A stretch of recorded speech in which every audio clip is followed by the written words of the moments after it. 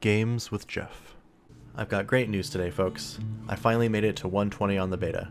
I know, it took forever, but that's because I was playing a bunch of other classes and making videos and not really focusing on leveling. But now it's done.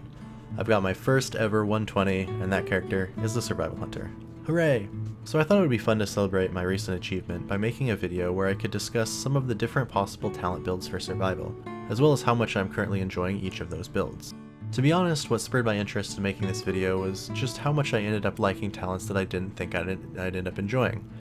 It's fun to experiment around a bit, and having done that, I feel like survival has a variety of options and builds that, hopefully, depending on tuning, will end up being viable. The first build I want to talk about is what I'd call the generic build, or maybe the mostly passive talent build. The idea here is that we're taking a bunch of stuff that buffs abilities we already have. It also allows the hunter a bit of leeway in using their abilities right on cooldown, because Alpha Predator gives Kill Command an extra charge, while Guerrilla Tactics gives Wildfire Bomb an extra charge as well. For these reasons, this is a great build for someone who is just starting out as survival.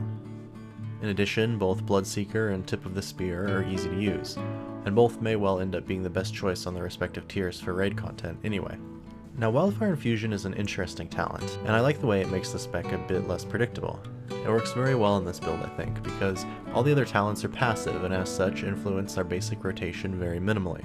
That allows the player to spend more time worrying about this talent. You'll need to track when Shrapnel Bomb is being cast, and make sure to use Raptor Strike 3 times in order to take advantage of the full effect of the bleed that it provides. Pheromone Bomb makes it so that Kill Command has a 100% chance to reset, allowing the hunter to spam this ability to quickly regain focus. As long as the hunter makes sure to spend all their focus just before they use Pheromone Bomb, this could end up being really beneficial. The buff of Volatile Bomb, which causes Serpent Sting to do a burst of damage and refreshes its duration, is also good and worth tracking. So this talent offers a bit more complexity to the spec and raises the skill ceiling, without effectively raising the floor too much. Not taking full advantage of this talent isn't going to ruin your DPS the same way dropping Mochnethal and Legion would have. I think I still suffer from a bit of PTSD from having played with that talent. I'm so glad that it's gone. And for those who really want to start out with the simplest survival build, the talent Birds of Prey is a boring but likely pretty strong talent that takes very little extra cognitive power to take advantage of. Depending on the length of the boss fight and timing of certain phases, it will almost certainly be the best option on at least a couple of encounters. The second build is built around buffing the damage the Serpent Sting does, and should perform well in many AoE situations. Viper's Venom allows the hunter to cast Serpent Sting much more often for no focus cost, while Hydra's Bite causes the ability to hit 2 more targets, for a total of 3, and also increases its damage. I used this build quite a bit when I was doing dungeons and found that the buffed Serpent Sting was surprisingly powerful. On the other hand, Butchery was recently buffed, which was very much needed as it was unable to compete with Hydra's Bite previously. My hope though is that they buff it a bit more, because it still feels weaker compared to the other 2 options on its tier. For really quick burst AoE situations, it might end up being the best, but it's a shame that an ability with such a cool animation is languishing on such a competitive tier. I'd really like for Blizzard to nerf Butchery and instead make it baseline and remove Carve, and then change this talent to buff Butchery so that it's a bit better than it currently is on beta. The Carve animation is garbage and Butchery looks very cool, and right now survival is in sore need of better animations. Don't even get me started on the green acid eagle throwing. Please, Blizzard, please make that look like something more fitting for survival hunters. Murder of Crows is an interesting choice, and wasn't really competitive until they nerfed Bloodseeker a bit. I'm not a fan of crows because it always felt really lame to me. You push this button and a few crows fly down and do intermittent damage. It just didn't really feel impactful or interesting to me. The fact that it resets when you kill a mob is a nice bonus though, and for anyone who's looking for more buttons to push his survival, it can be a good talent to take. Speaking of extra buttons, I also selected Shock Rooms, which is currently not doing so great after the buff to Wildfire Infusion and the general easiness and usefulness of Birds of Prey. I really like the ability because it looks cool, and also because the need to aim it synergizes well with the need to aim Wildfire Bomb. After moving to get into position for Bomb, it feels good to have another ability that needs to be cast in the same way. I quit using it though, as much as I like it, because it just currently doesn't do as much damage as the other options, and also because Wildfire Infusion is enjoyable and makes Wildfire Bomb have a few cool looking animations.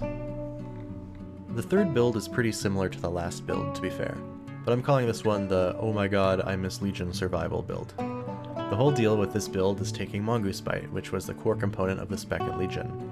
I'll admit that I was annoyed when they made it a talent. I felt at first like they absolutely should have made it baseline and required. Now I've played beta for a while and the new system has grown on me. I didn't really use Mongoose Bite until it was recently buffed, a huge buff by the way, because it was tuned so poorly at first.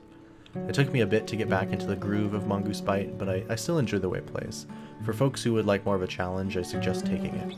But I'd avoid taking too many of the other thought-intensive talents so that you can focus on making sure that you're really pulling off your bite windows correctly. It's fairly unforgiving if you make a mistake, but not as much as it was in Legion, since it only stacks to 5 now. Flanking Strike was the name of a Legion ability, but the talent bears no resemblance to it at all. It's a travesty, really.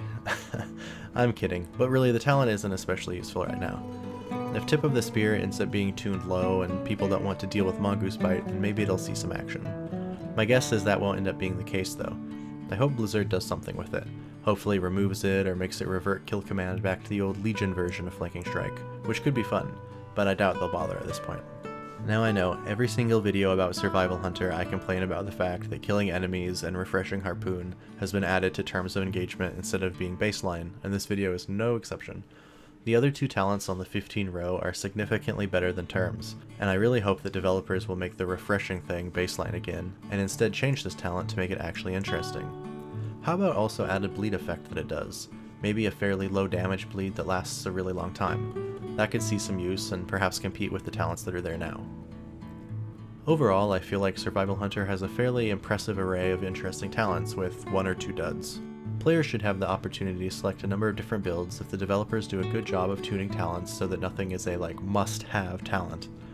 Of course that's easier said than done, and I imagine at least one tier will be dead because everyone has to select a certain talent, or else they won't be able to do competitive damage. Hopefully that's not the case though, and we have some real choices. I'd like to take a second to thank the folks who donate to support the channel on Patreon. For only $1 a month you can help me make these videos. Without their support this wouldn't be possible, so thank you very much guys. There are links to my Patreon, my Twitter, and my Facebook page in the description below. Thanks folks, keep on surviving, and I'll see you next time.